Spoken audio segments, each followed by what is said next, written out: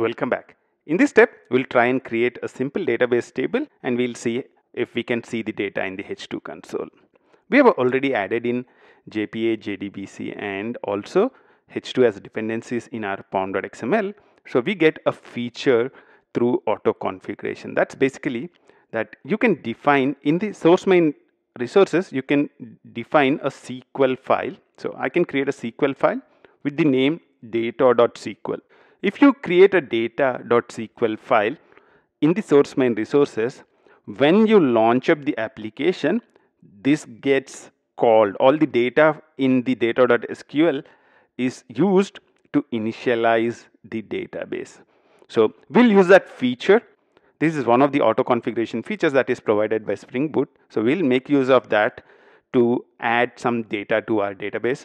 So we'll first create a table and then add some data to the database. What we want to do is we'll want to create a person table with a few columns. I would want to create a column called ID and I would want to give a name to the person. I would want to give him a location. So a name, a location, and also let's say I would want to track his birth date, birth_date. Let's say this is the table I would want to be able to create. So person table with all these columns present. Now, how do I create a table? Create table person. So this is normal SQL, right? So this is data definition language to define a table. So we would want to create a table called person. So create table person. Inside that, I would want to have a column called ID. To create a column, what I would need to define is its type. ID, I would want to have it as an integer. And because it's a primary key, I don't want to have a null value in there. So I'm saying not null. Next, I would want to define my name. The name, I would have varchar of 255 characters. And I can say not null for this as well.